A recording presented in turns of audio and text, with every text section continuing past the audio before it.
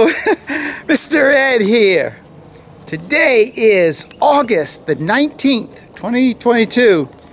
Walking over to the honey house right now to once again do some more chores. But today's video, I'm focusing on a cutout that Charlie and I did is actually a month ago today. The 19th of July, we did the cutout. And I want to do an update on it because these bees have a particular interest to me simply because I don't like doing cutouts during the hot months in the dirt, because it's been my experience that bees don't do well when there's no honey flow and it's hot. So I'm very curious. I haven't opened up that box since they were set up, so I'm curious to see what they're doing and how they're getting along. And I'll fill you in on all the details. But before we get to that, and as you can see and probably hear in a few seconds, it's like really bad outside today. Let me show you that sky. Oh yeah. It's fixing to come down again. We've been getting a lot of rain here. There's a system, I don't know if it's tropical, that's moving in. But I'm gonna try to get this work done before we get too much rain. I might have to stop intermittently and stop and wait till the rain passes. But before we get to the hive in the back, I did a couple more renderings of second renderings of some wax, and I'm getting ready to dump those buckets, and I want you to see what we got. So let me set the camera up and let you get a good shot on what these beautiful beautiful blocks of wax are looking like. By the grace of God, by the end of today, I'll have an update on the hive condition. Oh, and there's another surprise too about this swarm that I caught in that last video. In fact, I'll post links to the video of the swarm and links to the video of what Charlie and I doing that cutout as well in the description. So check out the description if you're interested in seeing those videos. All right, let's dump out some wax, huh? This is what our blocks of wax look like inside of the buckets, and they are, these are gorgeous blocks. They're second renderings, so they should be very clean. Just a little bit of trash on the bottom that needs scraping out, and we'll find out just how big blocks of wax they are.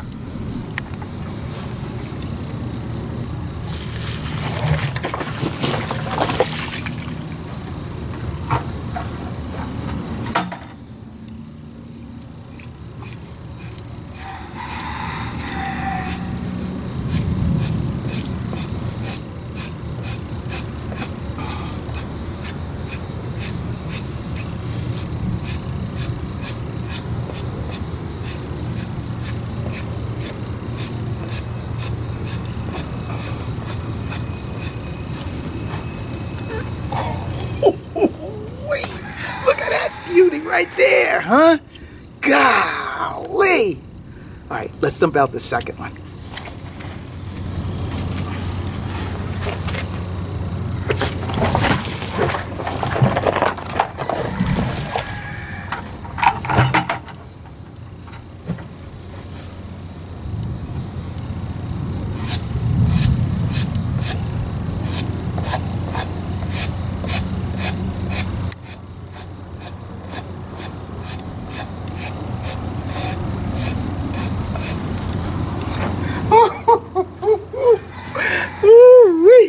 Another gem, huh? Wow-wee! Man, these I gotta go weigh these things and tell you how much they weigh. And I also want to show you, I re-rendered the 2 blocks of wax that I had done in that last video, and I'll show you what that block of wax came out looking like. The rain has chased me inside for the time being.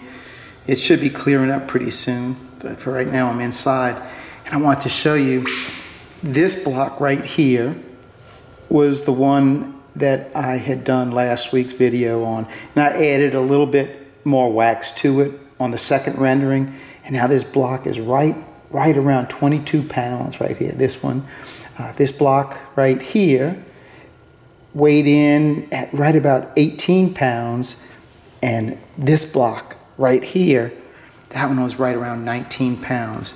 And the size of them, 10.5 inches by 7.5. Now they're all going to be about 10.5 wide. And this one is 6.5.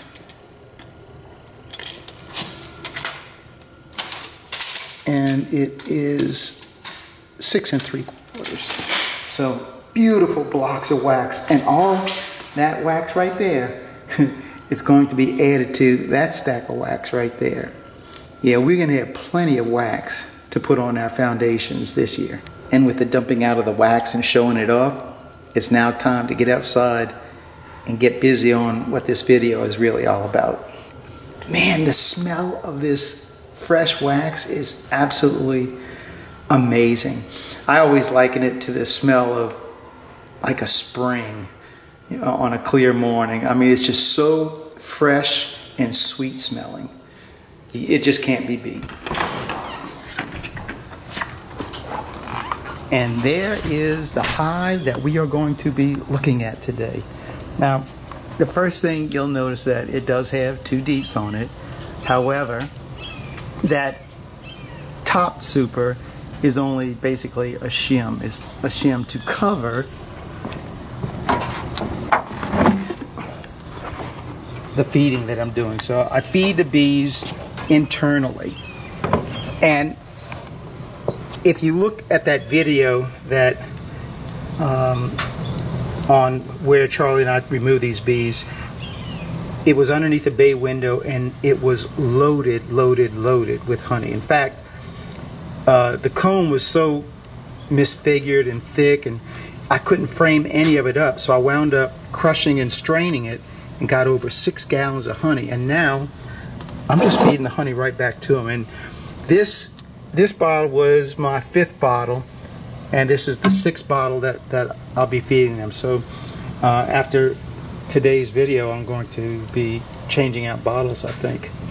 So that's the first thing is I'm feeding the bees, and I've already fed them over a gallon back of their same honey. And this is what prompted me to do the video today. I looked out here yesterday, and right there, see that rubber band that is coming out of the hive. And so this is just indicative that the comb is now attached to the frames so much now that they're cutting the rubber bands and starting to drag them out. So let's go ahead and open up this hive and see what's going on.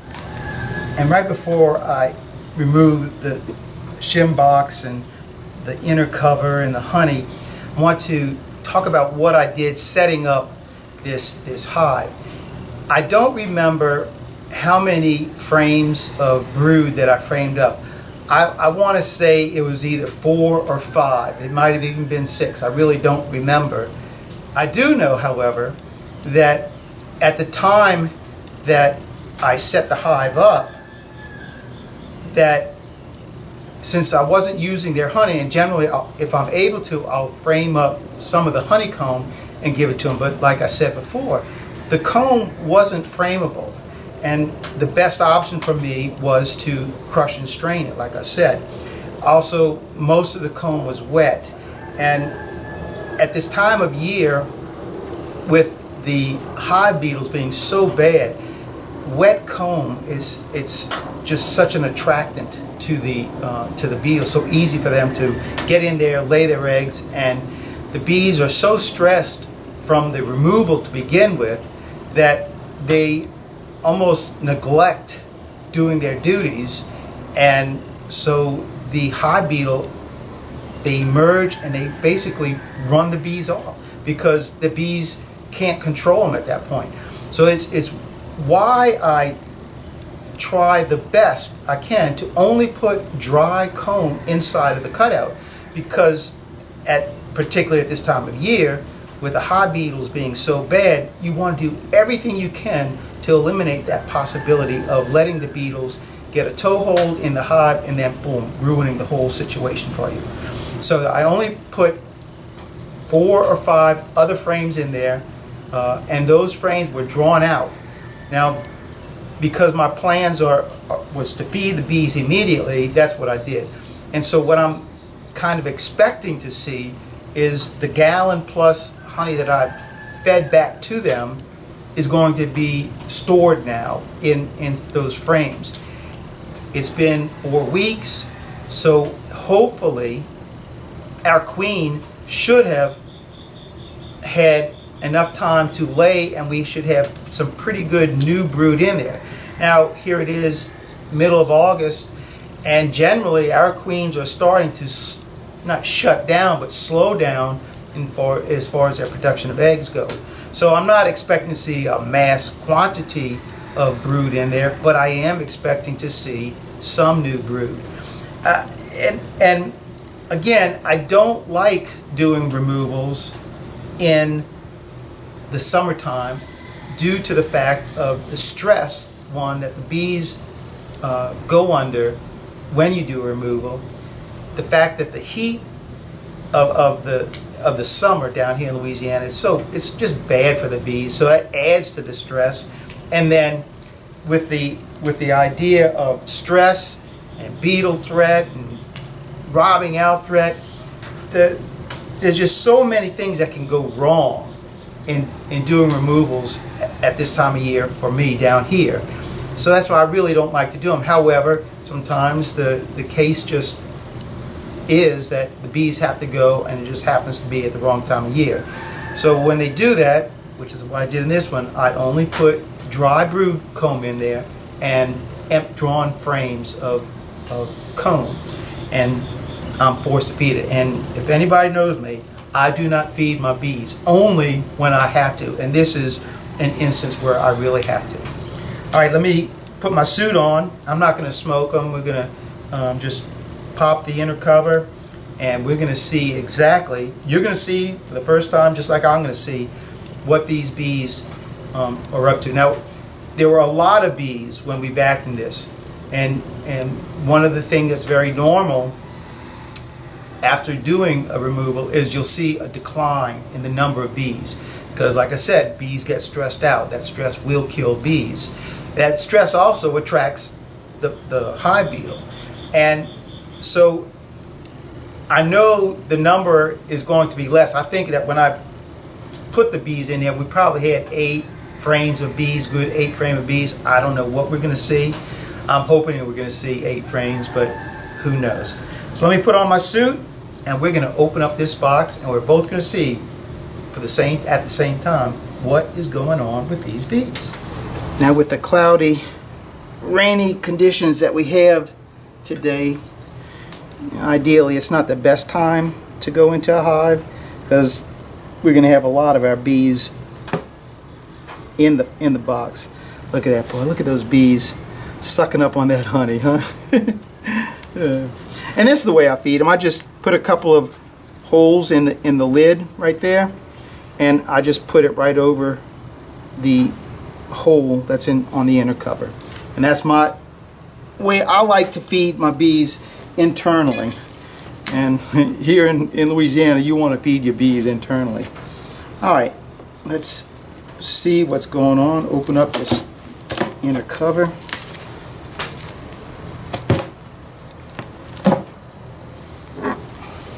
Wow, that looks very good. And as you can see, it was 1, 2, 3, 4, 5 frames of their brood that I put in. And so then the other 5 frames, these 5, were drawn comb that I put out. And I can see, just looking at this, that they decided to work these frames right here. So I suspect this is where they're storing that honey that I'm feeding, because I don't see a lot of stuff on these frames. So let's pull it off of this side first and see what's going on. And I did put drawn comb in here, but they're repairing it right now, and I see a little bit of nectar in this outside one, or honey. they're drawing this stuff out. So a lot of this stuff that I'm feeding, I'm sure they're using it right now to draw out. And so I see there's a hive beetle here, and there's one right there. See that right there? There's one. Let's see if we can get it. There's one right here. And this is where you're going to find the hive beetles. You're going to find the beetles where the bees aren't patrolling. So this is the outside frame. There's no bees over here, and so this is why you would suspect to find hive beetles in these areas. All right. I don't see any in that one. All right, let's pull this next frame out, and I can see already they've really drawn this comb out, because this had gone through the uncapper and it chops it up a little bit, but you can see how smooth the edges are, and you can see the white comb right here. So they've started to build this up, draw it out. It's looking good. And the same as well on this side. You can see where the white comb, this is all brand new what they're doing right here.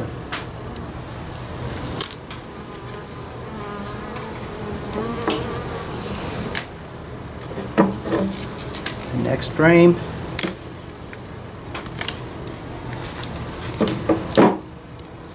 And they've drawn a lot of it out on this side. And you can see how they've gone over the comb, over the edge of the board right here.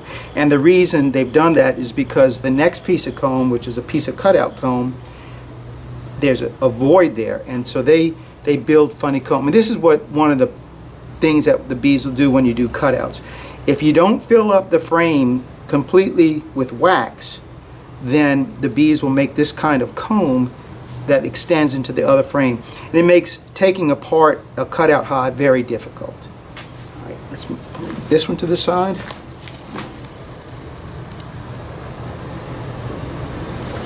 All right, and here is our very first frame. This mark right here, this is how I mark which frame I put my queen on, and so when I open it up I can just pull this frame out when I go to release her. And I just have to be really careful not to grab another, because the rubber bands they'll form the rubber bands into the wax like they did here, and it'll catch on the next frame. And you can see at this point right here where they have attached the comb to the frame, and down on the bottom as well. They've completely attached all that comb to the frame. So that's really good. This piece of comb is pretty secure. I'm not going to pop those rubber bands because I'll let them do that. They know a lot more about engineering than I do. However, the ones that are cut, I will remove those. So that looks very good. And the bees are very calm. But you can see the numbers, at least on this section, are pretty low. All right, our next piece.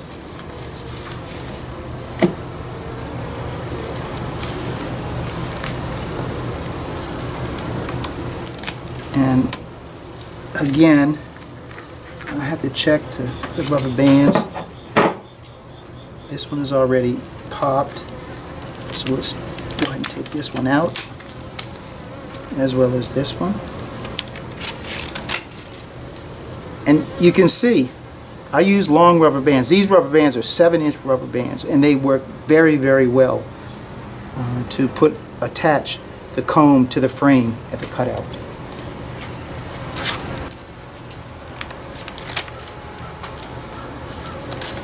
Yeah, they really cut a bunch of these rubber bands. All right, let's pull this one out and take a look-see. And look at this. All this honey that I've been feeding was right here. They've capped this honey right here. Look at that. Beautiful. Great job. Now, these bees are very, very calm, considering what our weather is doing right now. All right, this next frame, I filled it up completely. As I'll show you, see, like this one, this area right here doesn't have anything in it. So this is where, because this area didn't have any comb in it, and the frame behind it where the queen was didn't have any comb in it, they can do some really weird stuff in that open space. They don't build comb uniformly, and it does make difficult to take a hive apart at that point. But this next frame, you can see that I filled the frame up very nicely with comb, and as such they did a really, really good job. And all the rubber bands are cut on this. They did a really, really good job of attaching that comb to the frames. I'm still nervous about tilting it, so let me hold it. And you can see how I did cut those combs in there and put them in there. Now, I can smell honey, but there's nothing wet in there, so that's very good.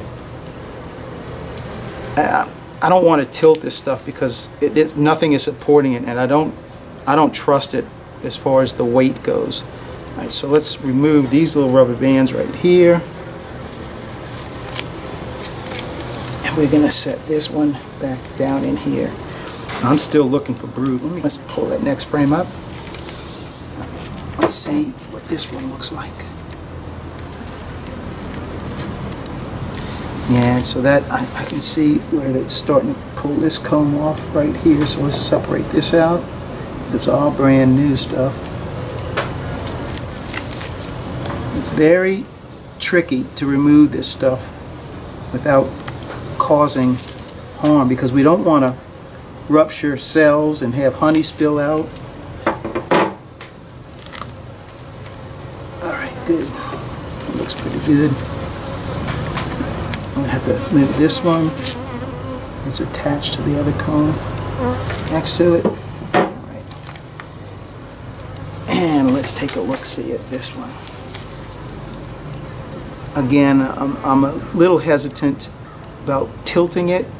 I see some old capped brood in here, so this must have been the very last bit. Like I said, it's been a month, so that must be the very last bit of the old brood that was in here that hasn't hatched out yet. Let's take off these rubber bands.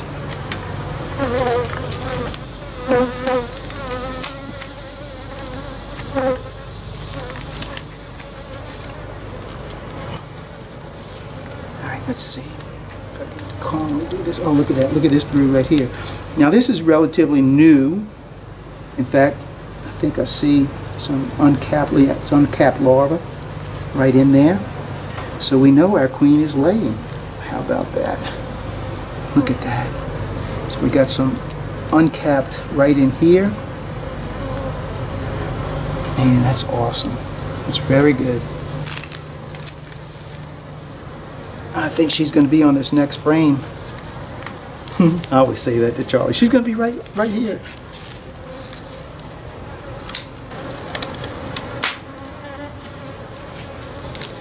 All right. Let's see if we can find our queen.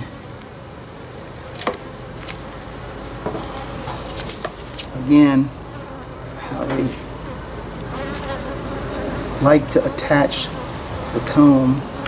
I hate to separate this because I'm opening up honey, but they can go ahead and close that up pretty quickly. But I'm not doing a lot. All right, let's put this one out.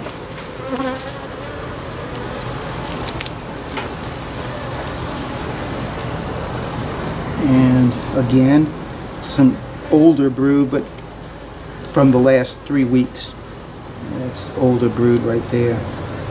I'm looking for it right now, but I see uncapped brood in there as well. So she is laying in there. And then you can see here, this brood here's uncapped brood. So this is all laid within the last 3 weeks. All this stuff in here. And again, I'm not expecting to find a lot of brood, but just the idea that we have brood is a very good sign of the health of this colony. On this side, Volker.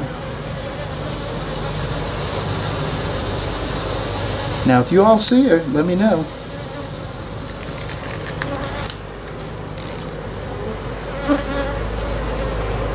Now, these next two frames are drawn comb that I put in here, and we'll see if she may be over on that section.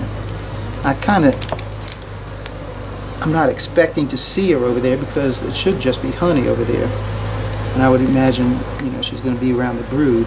But this is the heaviest laid brood that I've seen so far. This is a drawn comb. Wow, they've loaded this thing up, and I'm looking for her real quick. I see uncapped larva in there, right there. So she was laying on this frame right here.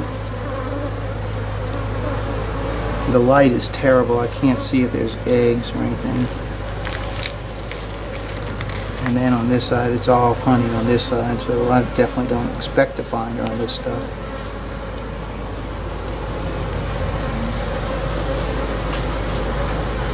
And I don't see her there either. So we'll pull out the last frame since we've done this many already. May as well.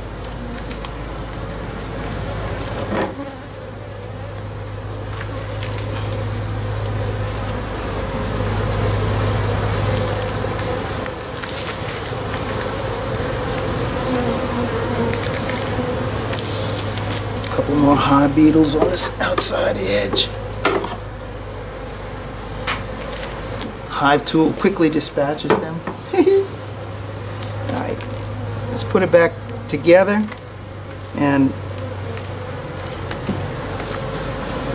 one more quick look to see if we find her.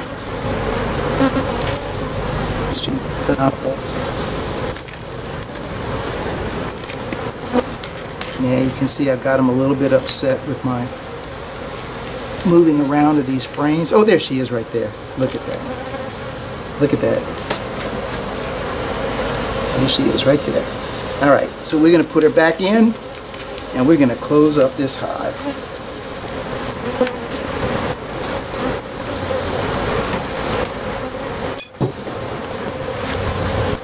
Oh, any bees that are trapped up in here, they can escape right there. So I'll just continue feeding them. Like I said, I've still got 5 gallons or 4.5 gallons in there. It's their honey. I'm just feeding it back to them, and they're making good use out of that honey. So that's I'm pleased. I would almost want to reduce this hive to a 5 frame or a nuke or 8 frame, but I'm going to leave them alone just as it is. I'll continue to monitor them, and if necessary, I will reduce them down to an 8 frame. I mean, I think they would do real well in an 8 frame. It's just that I'm lazy, and if I leave 10 frames, they can keep on building up at the rate of speed that they want, and I won't have to keep up or keep ahead of them.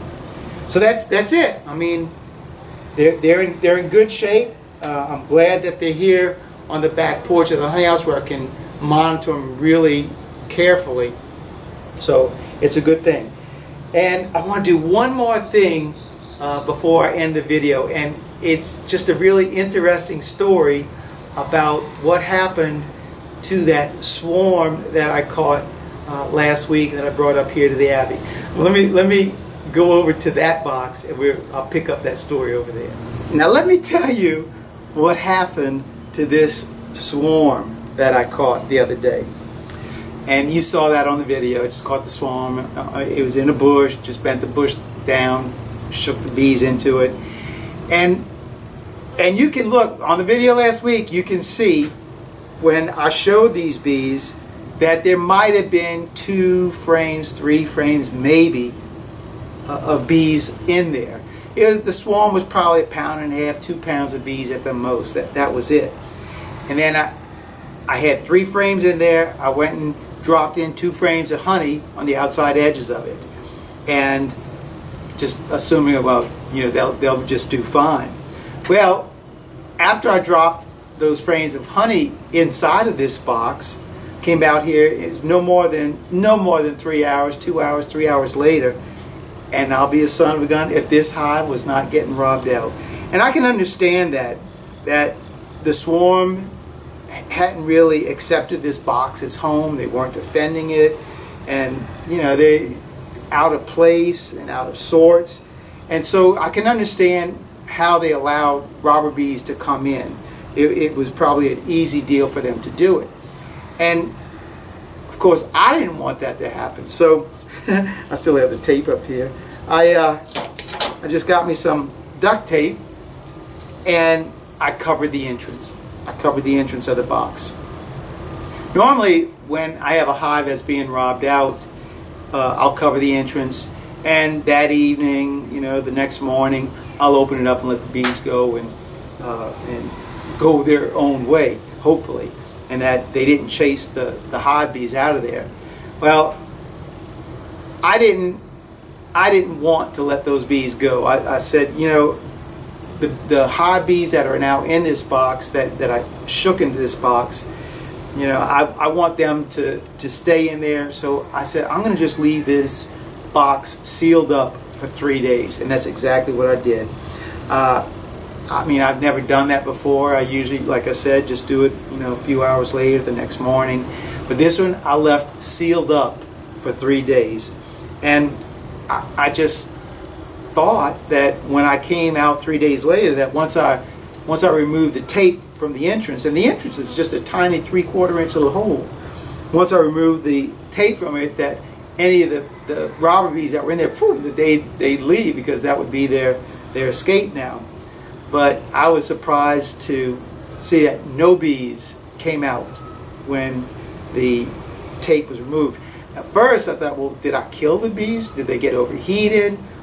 And I said, man, I gotta look. So then I popped the lid off of this thing, and now what I saw was unbelievable. When I started out, I had 2, maybe 3 frames of bees in the box, and when I opened it up, it was now completely 5 frames of bees in there. Those hive bees, not the hive bees, but the robber bees that came in and I closed off after 3 days, this became their home, and now they are part of this swarm. So in just a matter of days, the swarm of bees, they got their own army of collectors now. So I'm gonna pull the top off of it again, and I'm gonna let you see how many bees are in this little box now, because remember, there used to only be 2. Go back and look on the video, you'll see there's just a little bit of bees, but now there's this many. So check this out. Now I don't want to keep the lid off for too long in here, but let me just show you what's going on with these bees. Look at this.